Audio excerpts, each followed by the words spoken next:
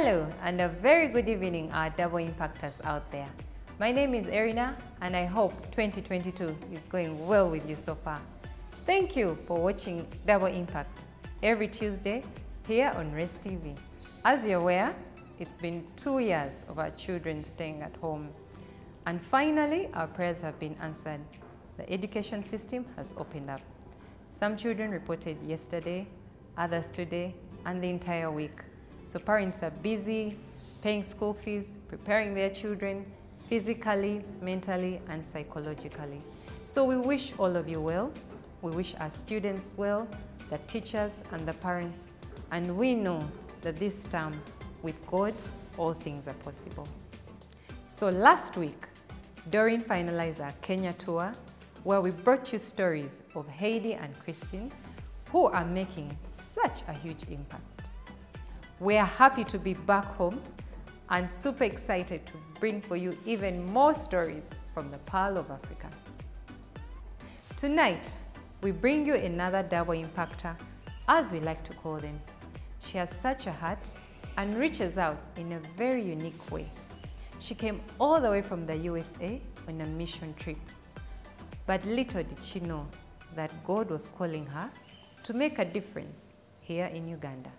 Ladies and gentlemen, Mashauna Rogers, founder of Mamo.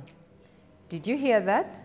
Mamo, as in M-A-M-O. And before we find out who she is and what she does, let's do what we do best. Let's look around.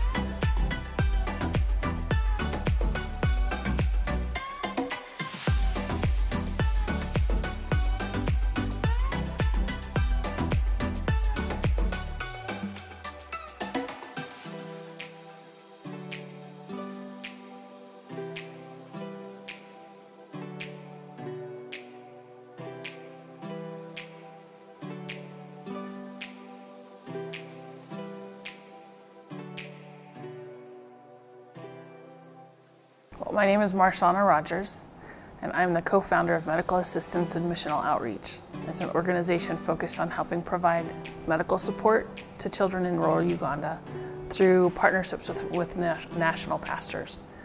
And it started in 2016 with a visit to Uganda as part of a Pennies for Posho and Fellowship of Christian Athletes team. I came really as a team mom. I'd had a dream to be a missionary nurse in Africa from the time I was a child, but God closed the door for me to do that. So I worked doing other things. I have 8 children.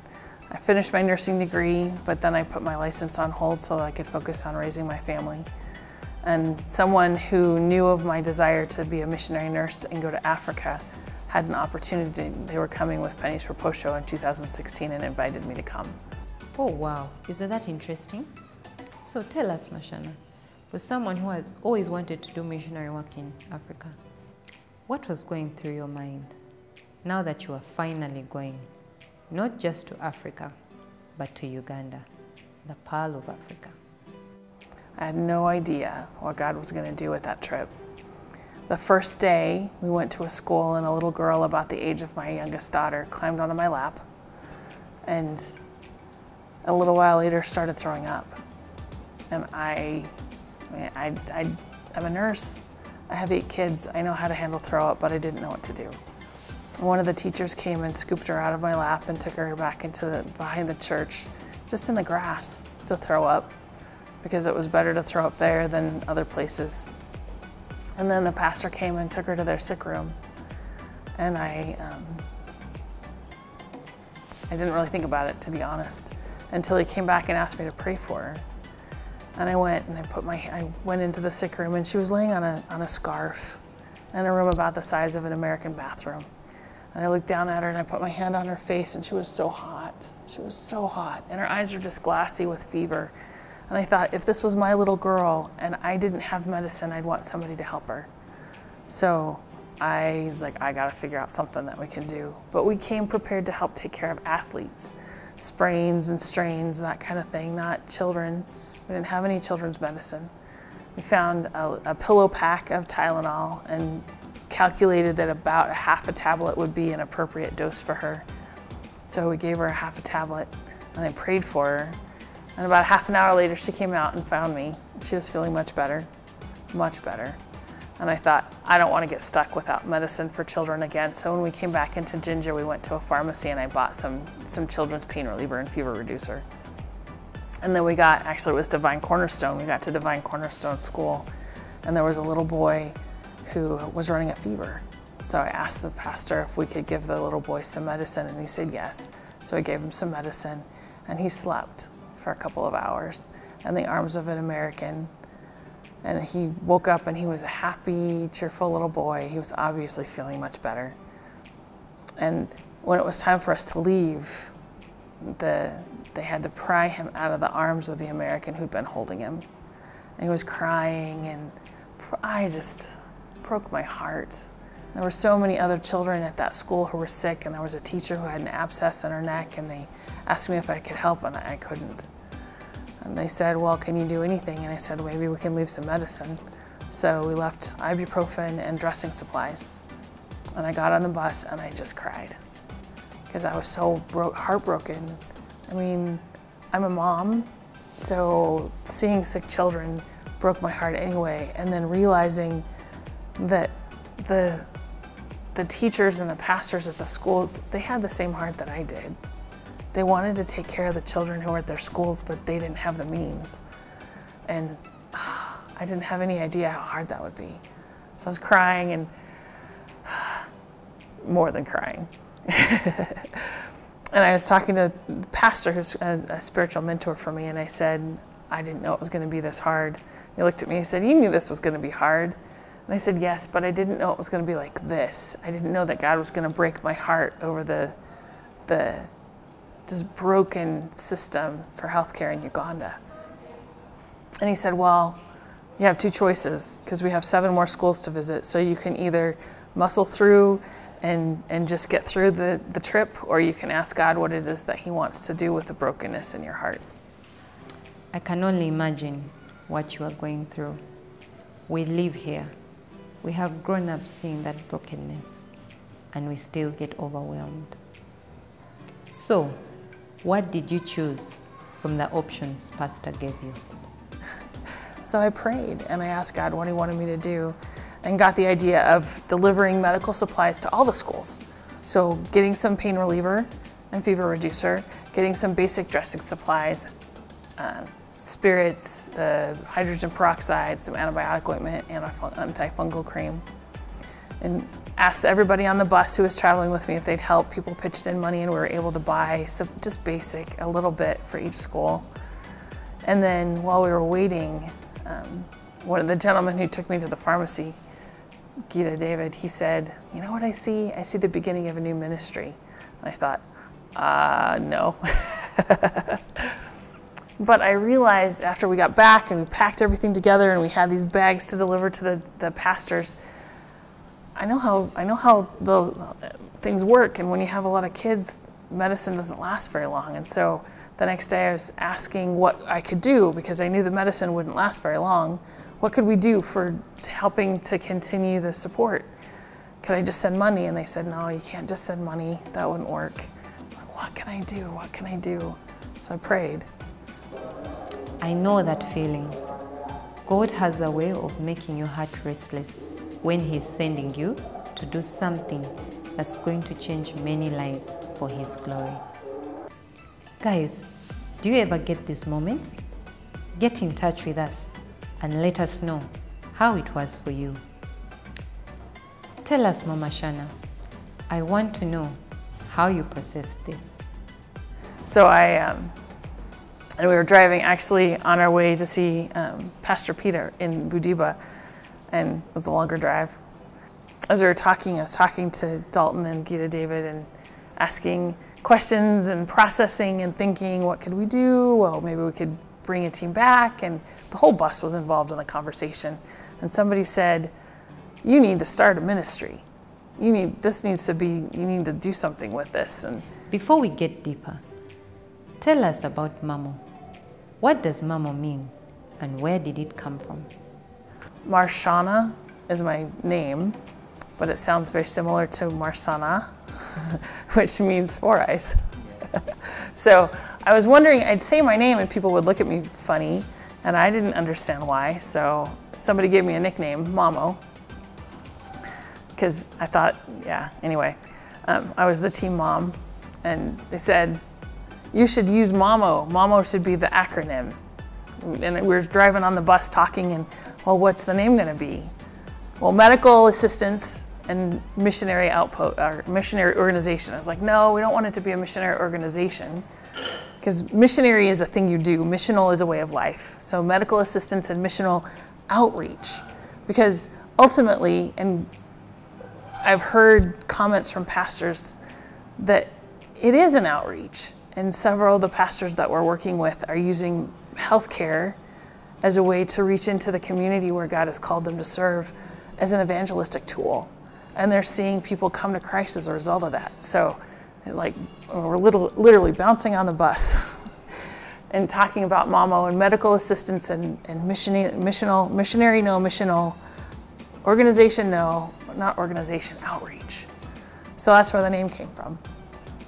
And then the short-term goal was just to provide immediate medical support, to provide pastors with just really basic supplies that they could use to meet the most basic problems that we knew about. Okay, medical assistance, missional outreach, Mamo. Do you get that, guys? So, we know what Mamo means. We know the mission. What has Mamo done so far? We were here in July of 2017. We came back in April of 2000, no, we were here in July of 2016. We came back in July of 2000, we were here in July of 2016. We came back in April of 2017, and we brought dressing supplies and medicine, or things from the States that we couldn't get in Uganda, but everything we could get in Uganda we sourced here. And we brought medical boxes to contain the supplies, and we brought essential oils. We brought a manual, a first aid manual, and then we did trainings. We went and visited a handful of schools, and the other schools that we couldn't visit, we brought the pastors and teachers here to Jinja, to the Source of the Nile Hotel, and we had a training. And Ida, the nurse, and a nurse from the US, Emily, helped do training and teach them how to use the supplies we were providing, and answered questions. And then since then, I came back in August of 2017 and provided some supplies, and came back in January of 2018 and provided supplies, and then in April or May of 2018 and restocked the kits. But moving forward, it's like, what can we do? We know that it's being helpful, but how helpful? We don't know. And are we providing things that are helpful, or are there things that would be more effective? So I came back in May of 2019 to work on an assessment and look at what impact. And also because we knew one of the pastors was restocking the kits, Mama Jane at Idome Christian School, we knew that she was restocking the kit and wanted to learn more about what that looked like and to see what other pastors were doing, and maybe if we could learn from what Mama Jane was doing and help other pastors. Well, we found out that almost every pastor is restocking their kit in some way, or they've partnered with a local provider, a local clinic, or something to help continue the medical support that we started with the med kits. Oh wow, that is tremendous impact. I don't know how many schools, especially in the countryside, that have a first aid box or the ability to restock it. Because I can't even imagine how long those supplies last. So, I see several people here. What is going on? What is this you have here? Another training? This has been incredible. And we had as part of the assessment, my goal was to talk to as many pastors as I could to see, just to learn as much as I could about what was going on.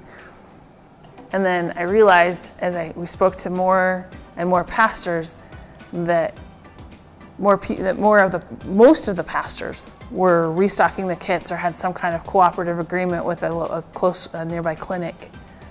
Like, we need to get everybody together to talk and to see what's working, what's not, and to see if they have suggestions on how to move forward. So that's what we did today, and the results were astounding. First, the turnout was amazing. Literally in just a matter of days, reached out to the pastors and teachers to see if they could come, and a majority of them were able to make it. People traveled for long distances to come, and people were so engaged. It was really, really encouraging, really encouraging. And honestly, it was almost, well, at one point I cried, just looking at this group of people who 2 years ago I didn't even really know. And now they're friends.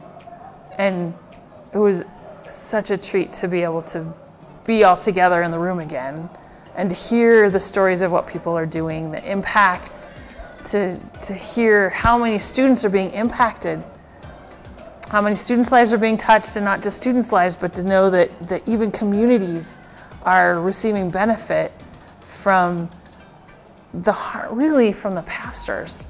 Because we provided a little bit of support, and we provided a handful, really simple, and a little bit of supplies. But they've taken what we did, and like the parable of the talents, somebody mentioned that, they've invested and are expanding the impact. And it just has been incredible to hear the stories. Absolutely incredible to hear the stories. So awesome. It doesn't get better than this.